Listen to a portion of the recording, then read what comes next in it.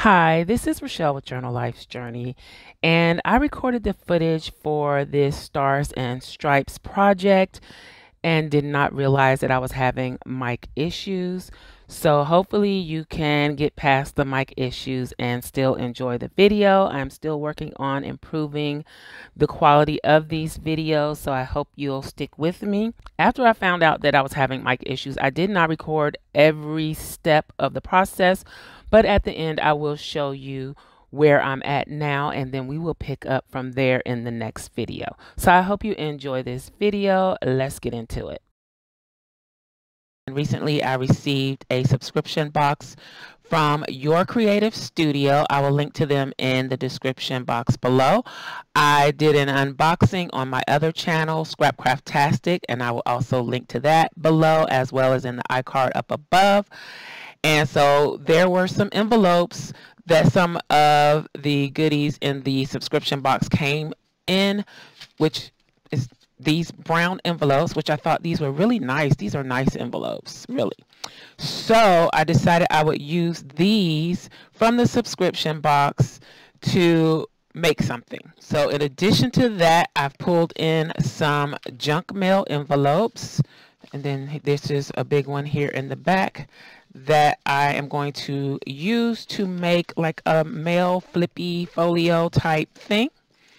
So we'll be putting that together somehow. Not sure how I'm going to do that just yet. This setup is partially inspired by Liz the Paper Project here on YouTube. I will link to the video in the description box below. So I also have these new digital papers. This is Stars and Stripes. I may add some ephemera tags, journaling cards to it. I haven't decided, but I intended for this to be just a small kit that you can use for the upcoming holidays. So I don't really see stuff like this a lot, and I needed some holiday themed paper once and I wasn't able to find any, so I made some. Okay, and these are very grungy. They are not your typical bright flowery pink digital papers. So they're not your typical vintage digital papers. So I did print these double-sided. I'm actually in the process of printing some single-sided versions to use for this, but I'm going to just flip through these real quick to show you. This one actually is single-sided because the original one did not print properly, so I'm showing you this one. And the orientation on these is vertical for most of them. Depending on what you're doing, you can use them horizontally on some of them, but all the kits that I've done so far have all been horizontal, so I thought a portrait or vertical layout would be good. That way you could make standard size traveler's notebooks with them. So that was the idea that I had when I initially started this. So again, this is vertical, but you could also use it this way. It works both ways. So this is the stripes with the blue florals. It kind of mimics the flag, kind of. And then this is the one that didn't print right. I don't know why it didn't print right, but it didn't print the right colors on that one. And then this one with the red floral down the side. Again, it can work this way too. So it's just either way you want it. And I'm not sure I was in frame on this one, so let me show you this one again. It goes like that. Then this one with the Declaration of Independence and the forefathers on it. And then this is just a backing page. It's like if you have journaling cards you want to back it with, or whatever else I come up with for this kit, this page can be used for backing. Then we have this one with the blue floral and the red and white stripes, or the red grunge stripes. Then we have this blue grungy. Again, this can be a background depending on what you want to put it on. Then we have the red, white, and blue. Again, it can go either way. This one can go either way. This one can go either way. So red, white, and blue. Then forefathers, independence, we the people on that one in a vintage look. Then here we go. This one says stars and stripes in the background, stars and then the stripes.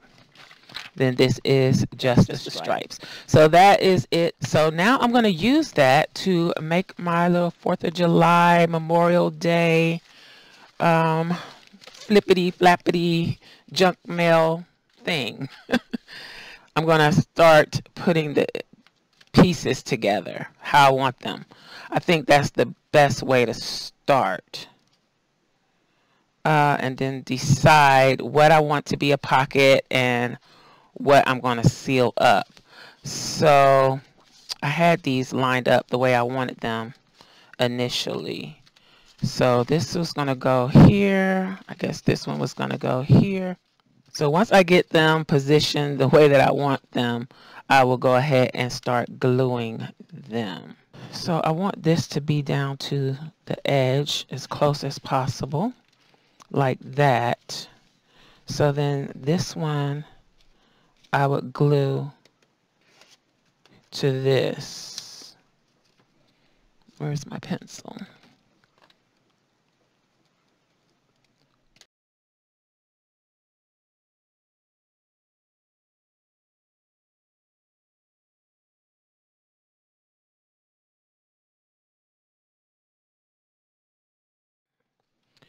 So I'm going to put this one here and here.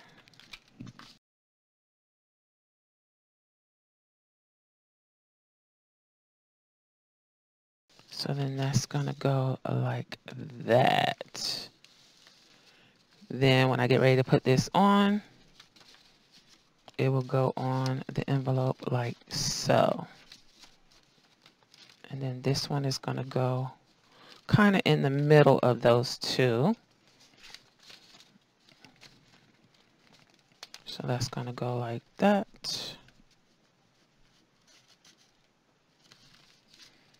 So if that goes like that, then I want to put this one here.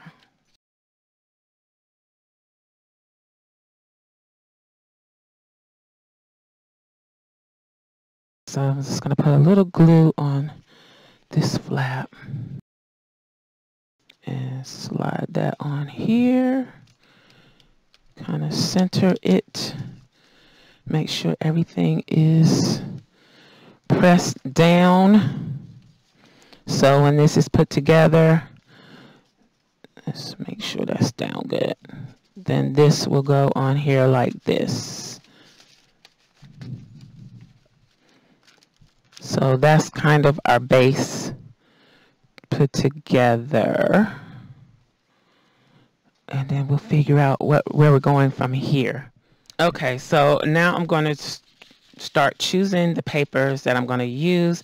And I also may go back and print some of these on cardstock because I think I want to use, oops, this is stuck. This shouldn't be stuck yet. I think I want to use cardstock on this one. This envelope is open at the top. So I just need to decide what papers I want to go where and trim them down and start gluing them down. Let's see, I don't want to use that one. I might use this one on the other envelope. So let's see. All right, so to measure these, this is what I do. And I am going to go back and print some cardstock and use a cardstock piece on the back.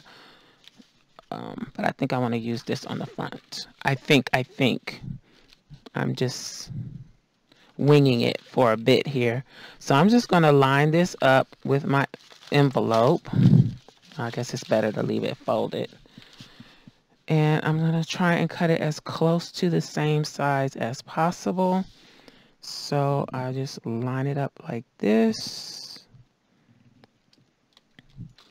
and mark it with a pencil on that side and on this side. So this gives me the width, and then this mark gives me the height. And fingers crossed that I can cut it correctly.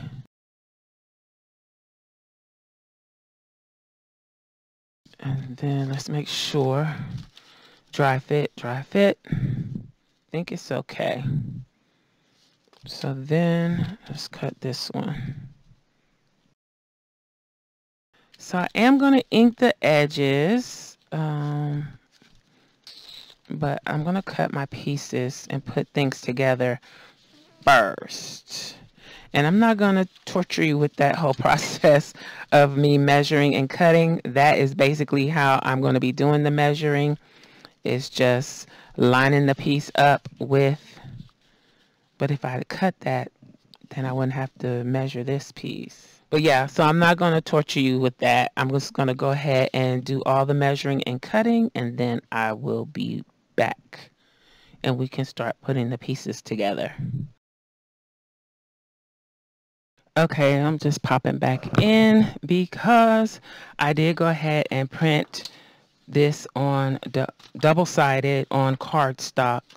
I don't have any photo cardstock, so my colors are going to be a little dull on this, but I think I'm only using, well, I'm mainly using this for the outside. So I am going to make myself like an envelope flap, and I was thinking I would make one to come up from the bottom, but I'm not sure at this point because I don't want the dull red up against the bright red. So I'm trimming this. Let me put my glasses on. I'm trimming this right at the golden line there. Is that straight? Okay, and then let's see. I think I'm done with the paper trimmer for a moment. So let's move that out of the way. So then I'm going to line all of this up, and I'll show it all to you in a moment. Oh no, it's almost perfect if I'm using it that way, but I'm not. I'm using it this way. So let's see, I guess I do need the paper trimmer again. I need to cut it, oops, about right here. So let's go ahead and do that. Then I want to kind of fold this like so and make myself a decorative edge flap with the scissors. So let's see if we can do this and make it nice.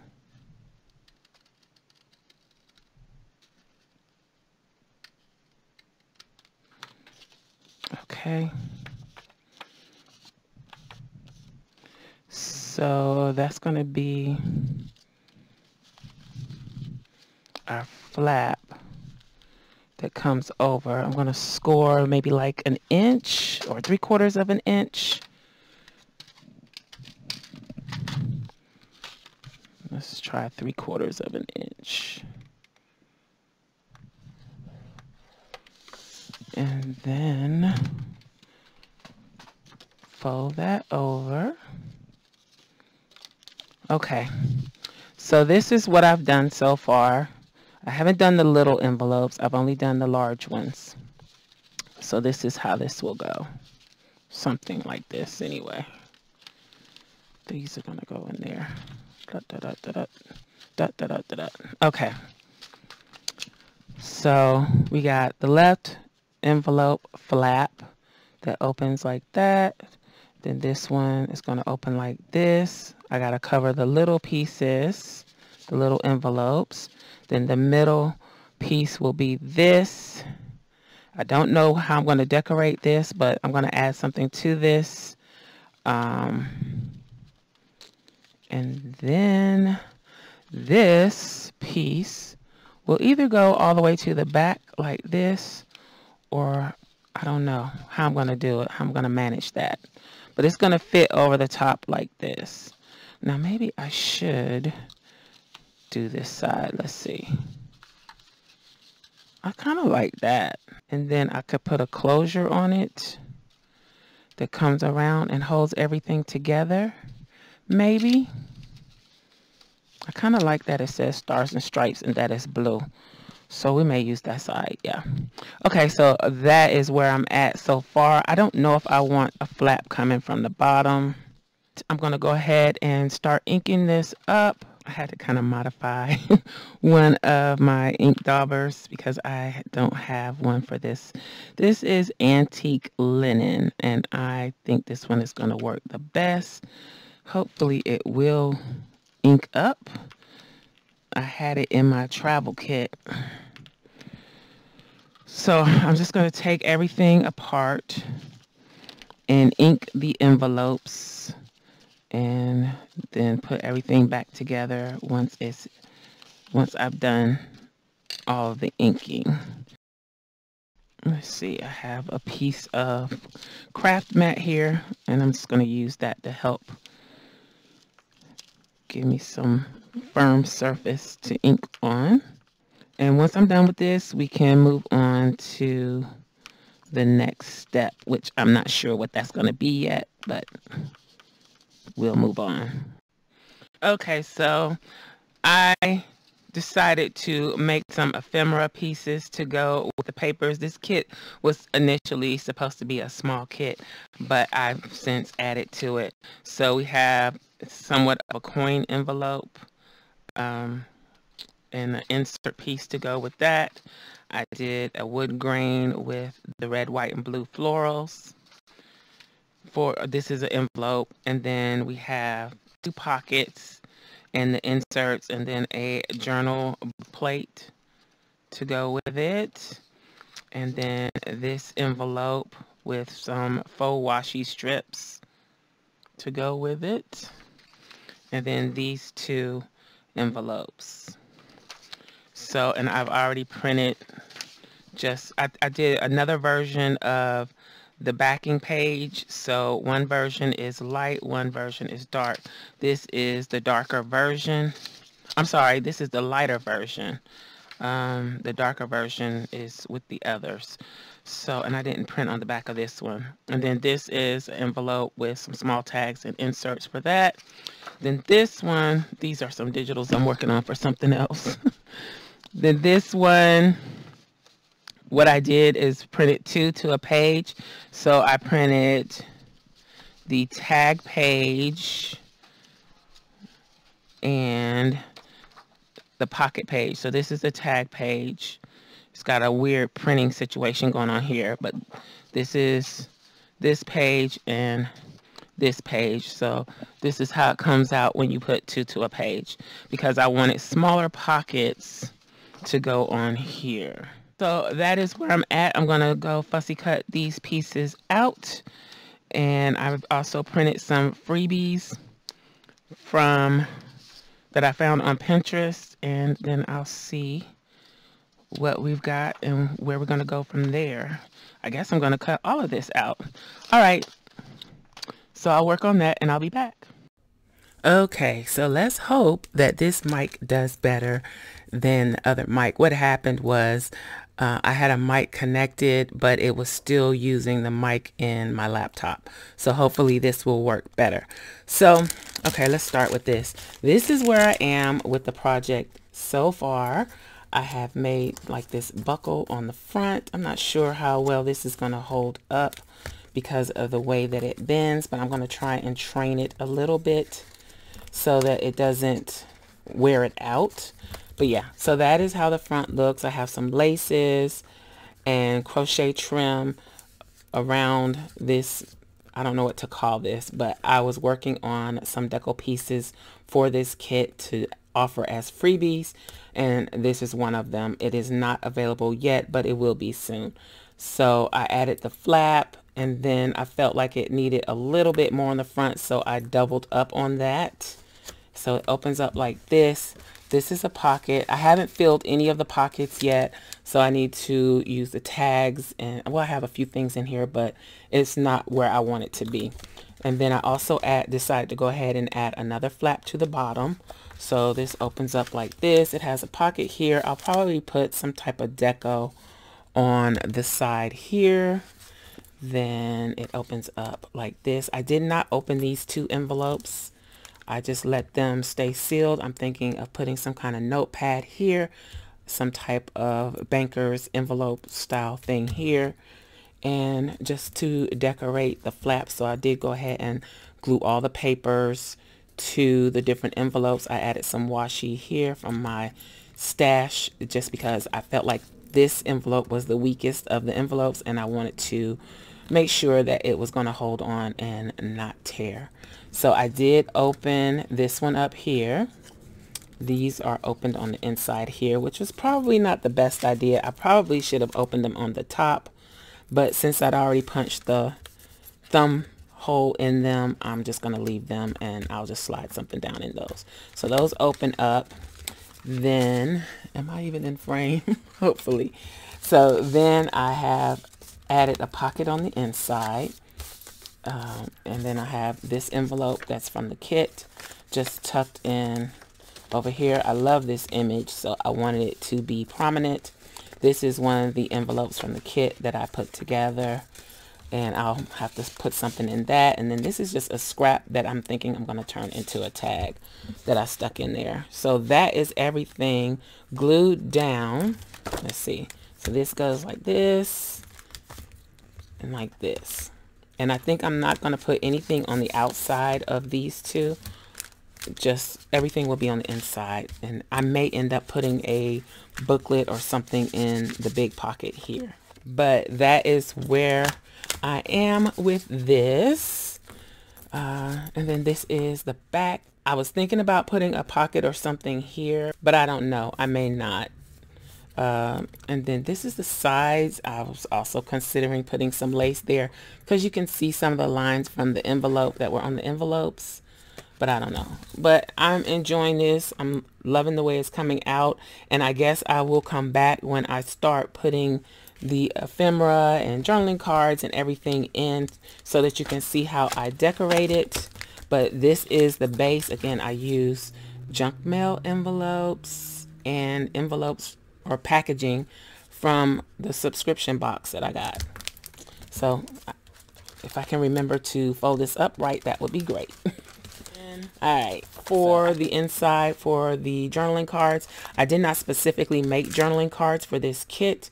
So what I did was just use Adobe and open the PDF and tell it to print 4 to a page.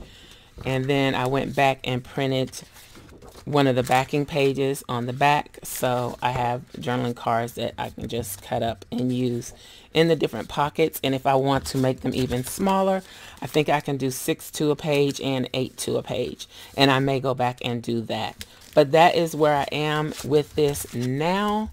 So I hope you enjoyed this video. Again, my apologies for the mic issues.